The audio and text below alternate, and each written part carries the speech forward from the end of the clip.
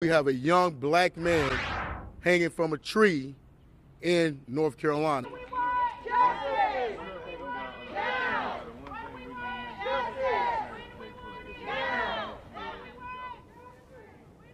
The family of a black man found dead hanging from a tree in North Carolina says the death of Javian McGee should not be written off as a suicide. Their attorney says the cause of death has not been determined at this time.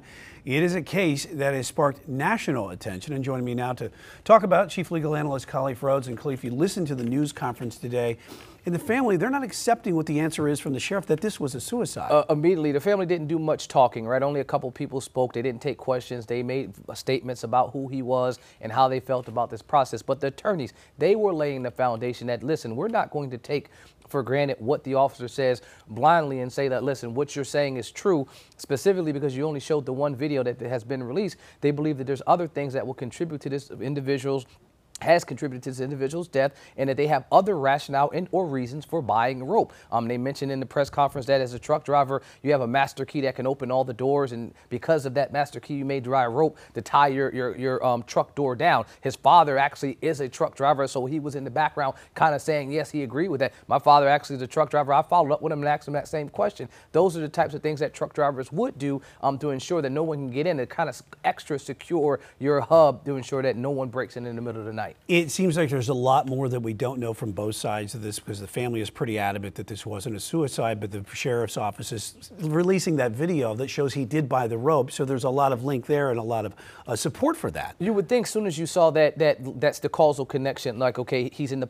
process of purchasing this rope and then he's being hung by a rope, you would think those two things would equal suicide. And what the attorneys were attempting to do was dispel both of those things and saying this is in the process of an investigation, that more things need to be conducted, that transparency is extremely important. But we got to take it to social media if we can. If there was no social media backlash, if there was no social media outpouring when this immediately hit, there would have been no conversation about any of this. I mean, this is getting national attention based off of social media, based off of the TikTok and the Instagram posts that mentioned this happening here in North Carolina, and North Carolina having a deep history with lynchings and hangings in its past. This was something, a connection, and I commend at least the sheriff's department and any officer that was involved with this from coming out. But as the law enforcement, as the attorney said, they want to ensure that the investigation doesn't just stop with today's announcement.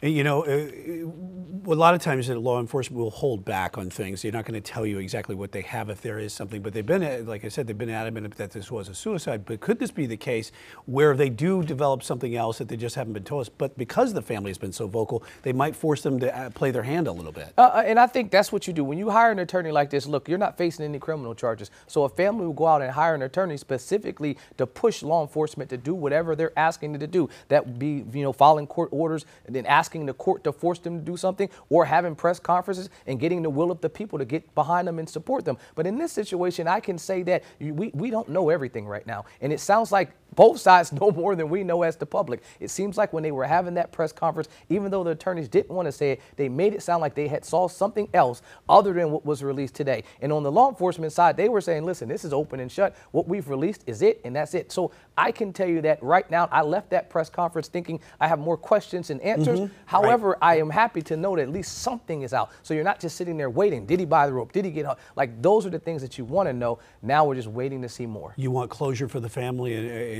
and to button this up and have no questions out there like we have right now. Quickly, right? I'll say closure. Yeah. They said that at the press conference, that all the family wants is closure. Yeah. Chief Legal Analyst Khalif Rhodes, thank you.